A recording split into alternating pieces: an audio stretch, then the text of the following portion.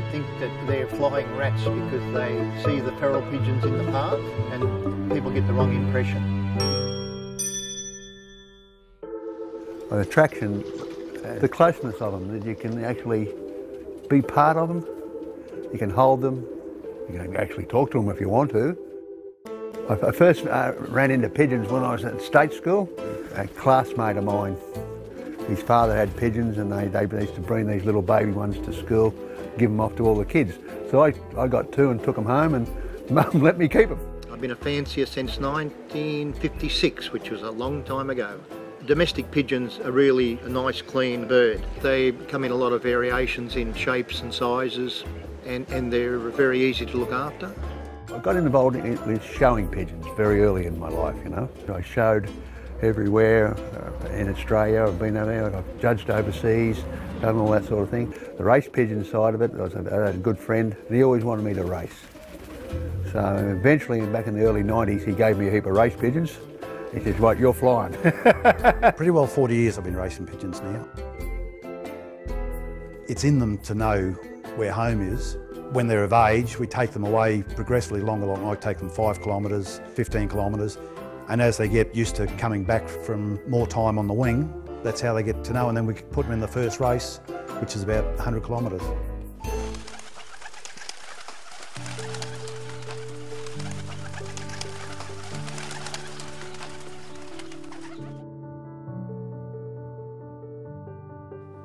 The standard of judging in comparison to dogs, horses or anything else is basically the same. The judge has to have a very good knowledge of the breed, and then they are judged according to a standard sheet which has 100 points if the bird is perfect.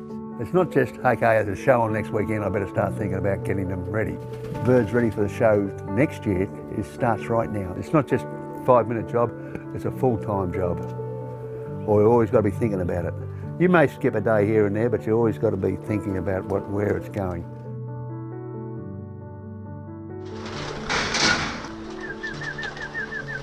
You take them away from the parents when they're about 3.5, 4 weeks old. Whatever's in their head that tells them where home is, they've got to work out how to use it. Then you train them how to get back into the loft. And once they've done that, you can take them away. If you took them away before that, there's a big chance you'd lose a lot of them.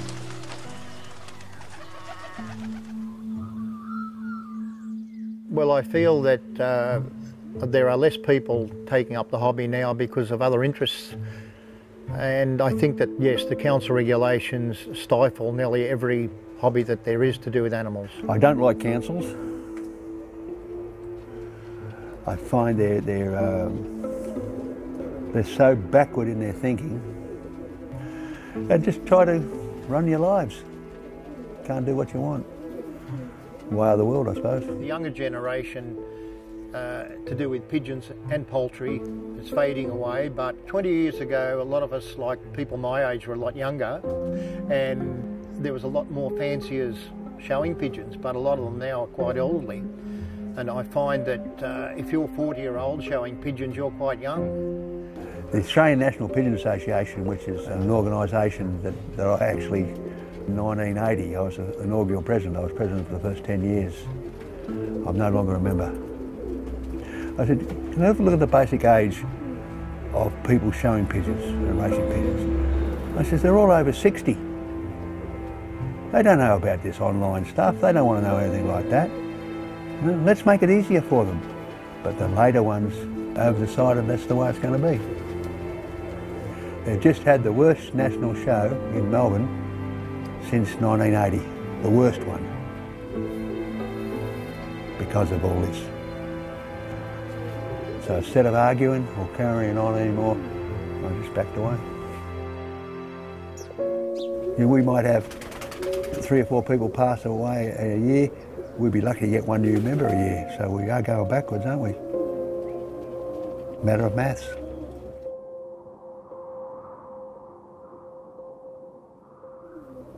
When my wife passed away,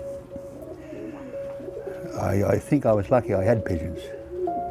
I needed these guys. Not so much the racing pigeons, I needed these guys, the fantails. They were what saved me. They were part of me, been part of me since I was a kid. I have a very good relationship with my son. Dad, he says, I'm going to race pigeons. And we race in partnership now. He handles the breeding side of it and I handle the racing side of it. And so many people would have loved to have their sons race pigeons with them and show pigeons, so I'm a very fortunate man. This stud of fantails here has been in the hands of 3 people since 1919. Now 3 years' time is 2019. Now I've made him make sure he keeps this stud together. If something happens to me, to keep this stud of pigeons together will be 100 years, unheard of. You do lose some every now and then, unfortunately, but you know, there's some aren't good enough. There's falcons out there too. What happens with the pigeons, and of course our falcons, they really knock them around. Pigeon gets knocked in the sky, he'll go down. He'll sit in the tree or sit in the grass. He'll sit there all day. And it takes a special pigeon to get up next morning to come home. That's what the heart is.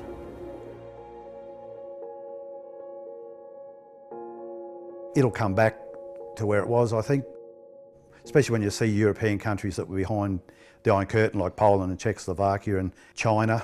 They've gone mad on it because they weren't allowed to have them. It was something the government didn't allow, but now they can. They've gone crazy on spending big money on buying birds and racing for big money. They love to fly. You exercise them, they fly all day. That's what they're bred for, flying. In one way, you could say they got freedom from it, yeah.